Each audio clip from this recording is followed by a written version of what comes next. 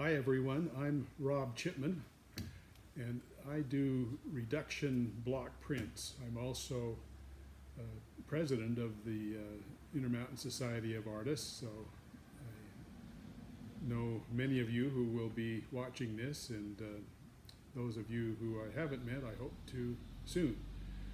Our organization is growing, and even navigating these challenging times of COVID, we've been able to do a lot of plein air events and meeting intermittently. Now with the numbers up as high as they are, we're not able to meet for the next little while, but thought this would be a good way to continue one of our missions, which is being able to share skills and experience of a lot of different artists. I've had a lot of people, because particularly in our organization, my particular approach to creating art is somewhat unique. I've had a lot of people that have asked me about my process and how I do what I do, why I'm crazy enough to do what I do. And so when Charlotte talked to me about doing a demo, I was glad to do so, but I thought it would make more sense to be in the context of a variety of different kinds of printmaking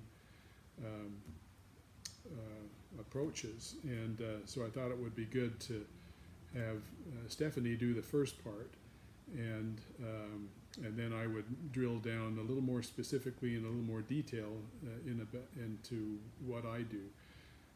Stephanie been a great mentor, not only to me, but a lot of different artists and printmakers, and has been very supportive. Saltgrass has been such a great place for me. I used to do these at home, which my wife didn't appreciate because I kind of took over the kitchen, and here I've got access to nice presses and ink and ready supply of paper, which of course we pay for, but and drying racks, and can come in any hour of the day or night to do my work. And so it's really been a great thing for me. Also switching over from water-based inks to oil-based inks, which is easier to do here than it was at home in the kitchen, has enabled me to get higher quality prints in my estimation. Even though some of these oil-based inks are water, you can clean up with soap and water, they seem to penetrate the paper better. The absorption is better, and I get higher quality prints. And so this has really been a great thing for me. So block printing, and basically I use both linoleum. Here's a piece of unmounted linoleum, which I mostly use, but I've also done wood. Stephanie showed you some of those. Here's a wood block print that I did not that long ago. Wasn't all that happy with it, and actually did another one on linoleum because it seemed to work a little better. You can also get linoleum that's mounted. You can either mount it yourself or buy it at Blick, mounted on different size shapes, and that's maybe a little easier to work with just because it's heftier and easier to hold on to while you're carving. So when I refer to block printing, it can either be a lino cut or a wood cut. The process is exactly the same. Woodcuts have been around for centuries. They were really the means by which books were illustrated, and the Japanese really seemed to perfect it as an art form. You may not be aware, but Monet actually had a large collection of Japanese wood prints that inspired him, as did other artists. You can do a simple lino cut or wood cut that's just a single color, whether it's black or any other color you want to do, and you may have even done something like that. Carving in a potato and printing it on a piece of paper is basically that same process. In order to get multiple colors, there's one of two approaches that you can take. There is a multi-block method where you're doing a different block for each color layer. You can do a key block that allows you to transfer the outline and design to each of the successive blocks, and then you just carve away everything but that color you're going to use. And then there's the reduction method, which is what I use, and that is you use the same block and then print a layer and then carve away what you printed and then print the next color layer and carve that away. And so at the end of the day, there's very little left of the block that has a printable surface. And it is by default a limited edition, because once you get to that point, it is impossible to reprint anymore. And so that adds to the risk level. Also, if you carve away something you shouldn't have, which I have done, you pretty much have to start over. With the multi-block approach, if you do that, you can just redo that one block as opposed to starting over. So there's a little less risk involved in multi-block. Obviously, you're using more blocks, but I kind of like the risk and reward equation in the reduction method. It also requires you to think quite strategically, so that you're thinking through, okay, what color am I going to do first? What's the second color and third color? There's some transparency issues with inks, and you can make them more and less transparent, but lighter colors, it's harder for them to cover darker colors, and so I tend to work light to dark. Sometimes I'll work from the top down if I'm starting with a sky and I've got darker elements below, but typically light to dark, which is the opposite, I think, of a lot of painters. And then once I've carved away those lighter areas, then nothing will go on top of them. And so it's the sequence and the process is very important. Also, because you're working in reverse, because you're printing, the image on the block is the exact reverse of what you want on the paper, and sometimes that can be a little disorienting, particularly if it's a landmark, like when I was doing my series of Mount Olympus prints. To continue looking that on the block backwards, it doesn't look anything like Mount Olympus, and it's kind of disorienting. Same thing with the Mount Timpanogos prints I just did. So those are very prominent landmarks, and you recognize them immediately when you look at them. But when you're looking at them in reverse, it's less so, and so that adds to the challenge of this process. But so you've got an idea in mind of what you want to print. It could be from a photo you've taken or something you can even just imagine. I typically work from photos.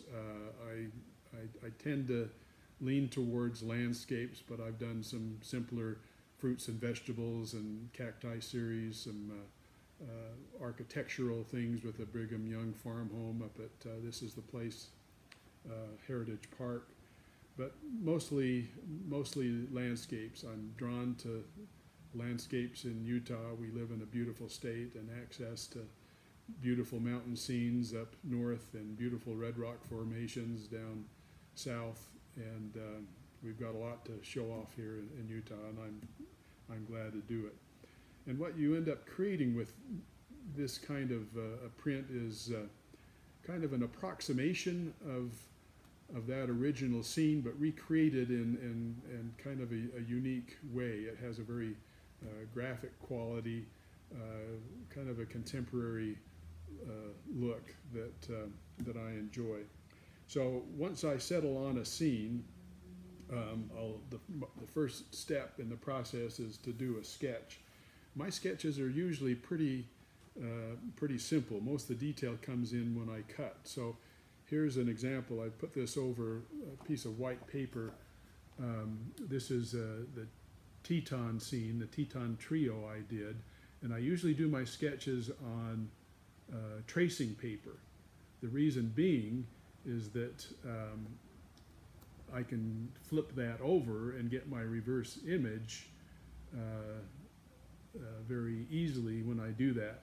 You see up here at the top, this is my listing of what colors I do when. That isn't necessarily set in concrete. I may change that as time goes on, or I may add a color layer where I think it needs it, or I may eliminate one.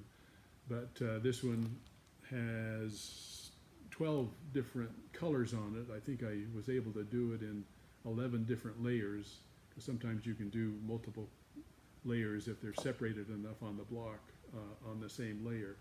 So I'll take that tracing paper and then flip it around and put it on the block, and then with a sharp ballpoint pen or something like that, I'll go over that, transfer the image onto the block, and I'll show you some pictures. I'll drop in some photos in the video with a little better detail of this.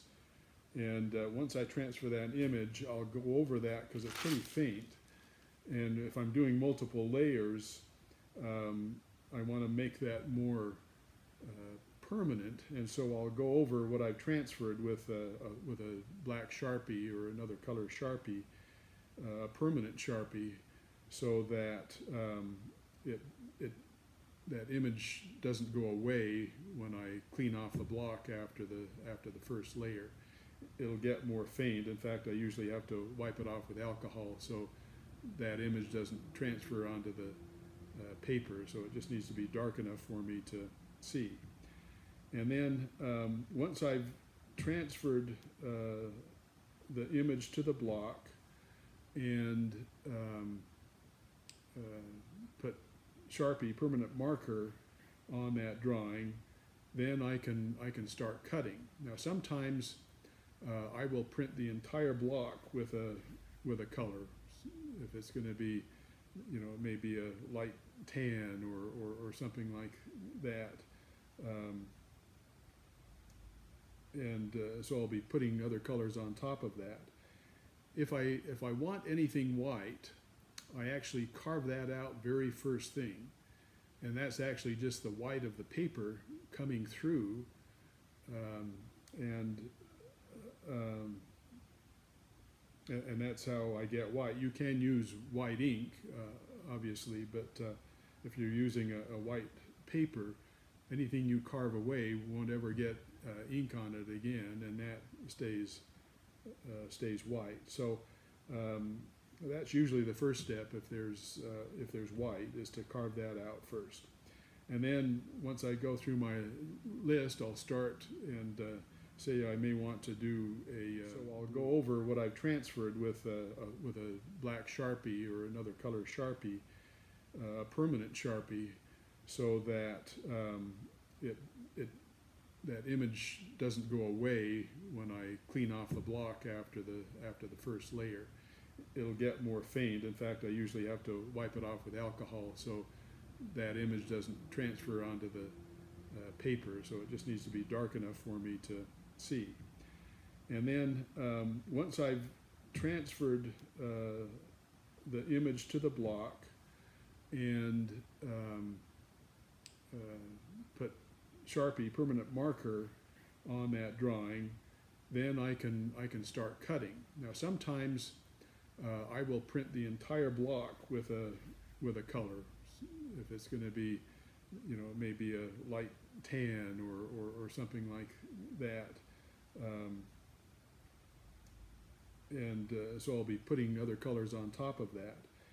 If I want anything white, I actually carve that out very first thing, and that's actually just the white of the paper coming through, um, and um, and that's how I get white. You can use white ink, obviously, but if you're using a white paper, anything you carve away won't ever get ink on it again, and that stays white. So that's usually the first step if there's white, is to carve that out first.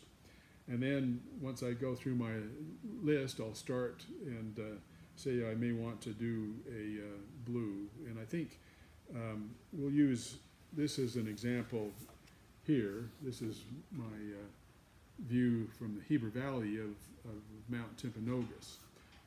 There's actually no white on here. And I'll drop in close-ups of these so you can see them a little better. But here along the top of the ridge line, it's actually a very faint pink.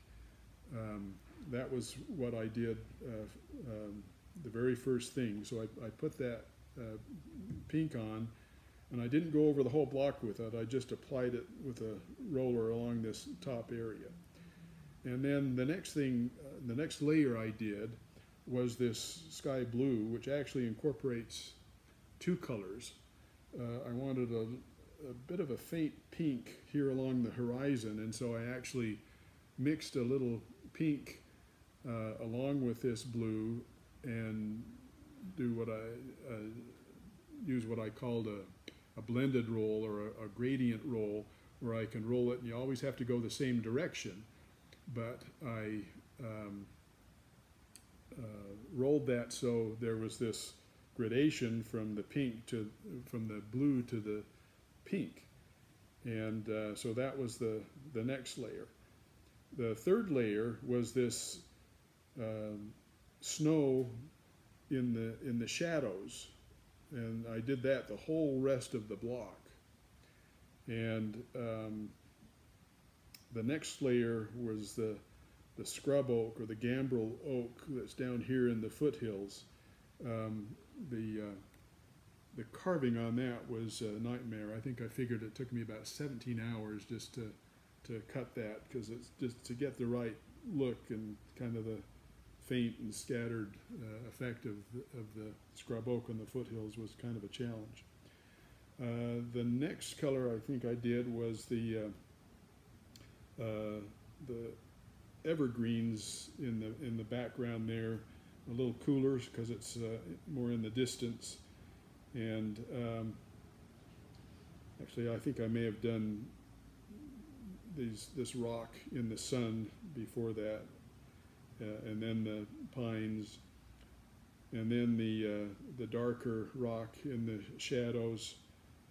In the foreground, I did this kind of the tan trees, and then the final layer was the trunks of the trees as well. So you can kind of see that process, and I'll post the actual individual photos of each layer in the video. Another one I just completed was fall colors. This was a scene, I think, up in Logan Canyon. A friend of mine who's a very talented photographer, his photo was the one that inspired that.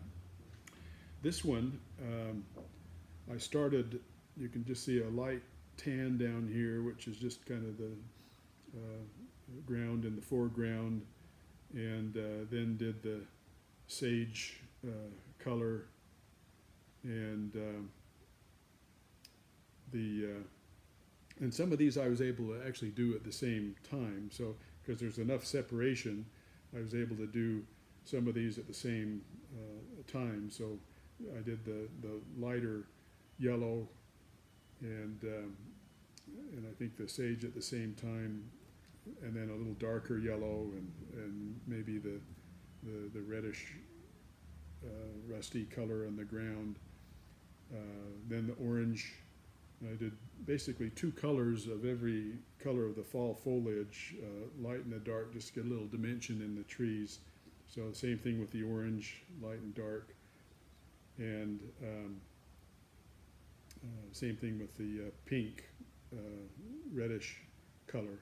The final colors, this was a really good example of a print that looks chaotic.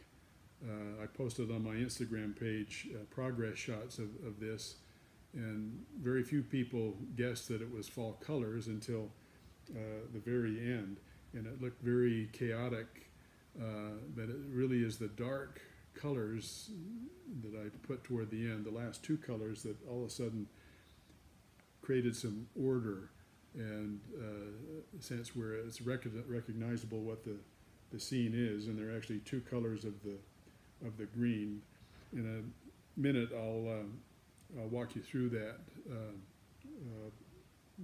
process in terms of the very last color that was on here, just to show you an example or part of the process. So here's this the final version of the block. Sometimes I don't remove everything if I can create enough space so I won't get ink on other parts of it. I may leave a little part of it, but carving is a pretty simple process. And again, the same for wood or linoleum. This, of course, is linoleum, and I'm just carving away the parts I don't want to print again. And I'm going to take this now, and I've got some ink set up, and I'm going to move the camera over here by the printing press and just show you the final stages of the process. This is the final layer. Of course, you're only going to see the darkest green on the piece of paper I print, but you can, I'll hold up both and you can see how they both look. Okay, so here I have my block, and I've already put some ink that I've mixed out. And by the way, you know, ink comes in a variety of colors, just like it does for oils and watercolors. But I never, I don't think I've once been able to pull a color right out of the tube or the tin just the way I want it. One of the more time-consuming things is mixing the color exactly how you want it. This is just the sheet I keep so I can see the colors next to each other as I go along of all of the colors I used on this particular print. And some of those are earlier on, and then I did another one that matched more closely. But there's a lot of time spent in mixing colors. So I've got my roller, and in this particular print, I use the rollers sometimes, but I also will apply, and you'll see this from the photos when that I posted. I actually applied the colors with either a sponge or a brush, kind of a spot color, because I didn't want big areas that I had to cover with the next layer. So you can actually apply the color in limited areas. In this case, I'll use a roller.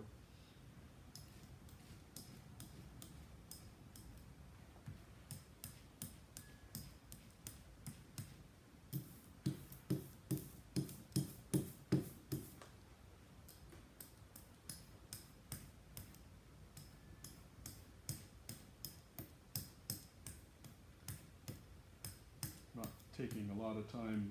A lot of times you can still get ink on areas you've carved out where there's some little raised portions, and a lot of times I will wipe that off. I'm not going to take the time to do that.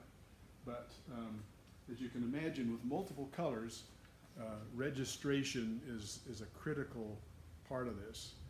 And so you have to have some method of being able to place the paper on the block in the exact same spot that each time you put a layer down. So I'm taking this over to the press now, and this happens to be a registration jig that I use that's got these little metal pins, and I'll put holes matching up with that exactly at the top of the paper. So I can slide this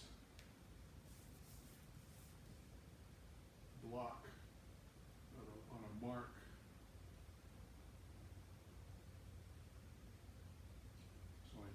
that's lined up exactly. And I'm just using newsprint now. I typically would use a nicer piece of paper.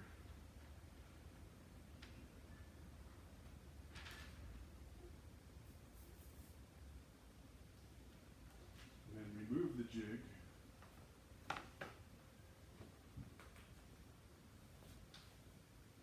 put these on just to create just the right amount of pressure, although you can adjust it here as well.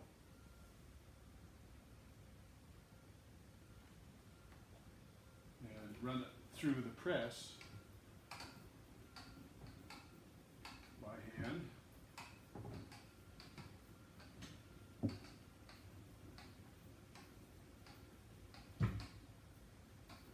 And I'm just going to run it back again so it stays in camera.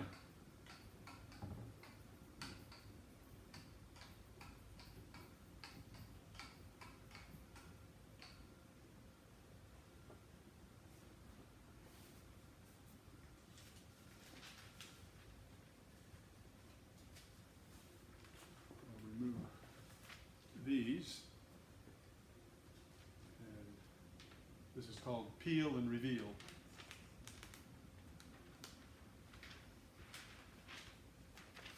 So you can see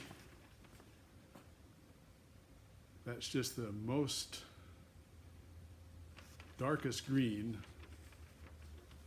This is the final layer, and side by side you can see the finished, how that looked with that last layer on it. So probably the obvious question that you're asking yourselves right now why would anybody choose to create art this way? It requires a lot of patience, and it's time consuming. There are a lot of constraints. I don't have, when an oil painter is painting a scene, every color is just mixed very subtly and adding a little white or adding a little yellow or something like that. I'm limited in terms of if I do the Mount Timpanogos scene, I think had 11 different colors. I was actually able to do it in 7 layers, but you're limited in the number. You don't have an unlimited capacity to do colors, color layers. So there's constraints in terms of the colors you use. As I said, it's kind of high risk. If you make a mistake in terms of the order of the colors or carving away something you shouldn't have, you kind of have to start over. Some things you can maybe repair if they're pretty minor. It is time consuming. It'll take me, the Mount Timpanogos one with the carving and everything, probably took 3 weeks to complete. And you've got drying time. It's hard to print another color quickly, unlike screen printing that Stephanie showed you. I can usually print the next day. I put a little drying agent in the ink, and that helps. Otherwise, it may take 3 or 4 days to print in between layers. So it can be time consuming, and as I mentioned, it requires a lot of patience. But I actually enjoy the process. Carving is a very tactile process. It's kind of part sculpture and part painting, and it's very therapeutic to me. I enjoy the carving process. It's also kind of a combination of left brain and right brain. You've got to figure out the strategic part and use your head in terms of what to do when, what color layers to do when, and there's some right brain thinking left brain thinking along with the right brain creativity and color selection and design. I actually like the challenge. I like working a little bit without a net.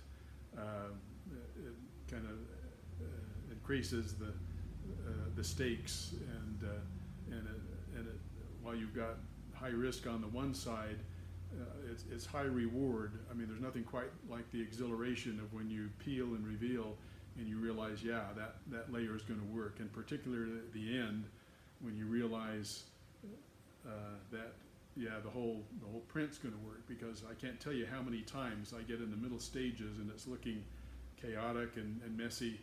I say to myself, and Stephanie's heard me say this, I'm not sure if this is going to work.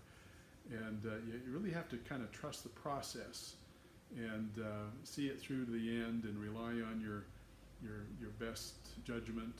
And as I mentioned with that one woodcut I did of the fall colors, it actually didn't end up working out, and but I learned some things.